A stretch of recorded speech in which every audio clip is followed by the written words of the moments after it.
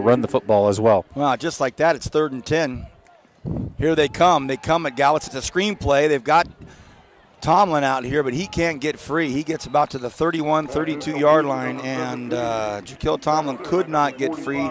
Defense all over it, and that brings up 4th down, and they're going to have to punt it out. Really good play call because the defensive line all suckered and went with their wide side flip screen, and they came back with the underneath screen, but the guard kind of got hung up getting out. He's responsible for that outside linebacker. Didn't quite get to him, and that didn't allow Jaquil to get past him and hopefully have a chance to run for a 1st down. 4th and 9. Here comes the punt.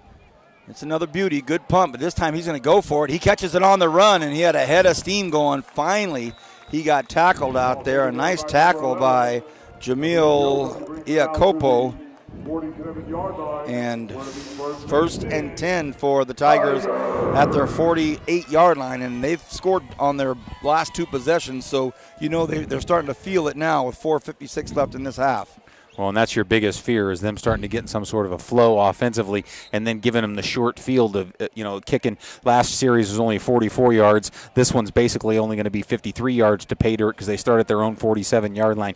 Good field position breeds aggressive play calling, and that's what Coach Kraft is known for. Under 5 to go. Can the Renegades just hang on and get out of here?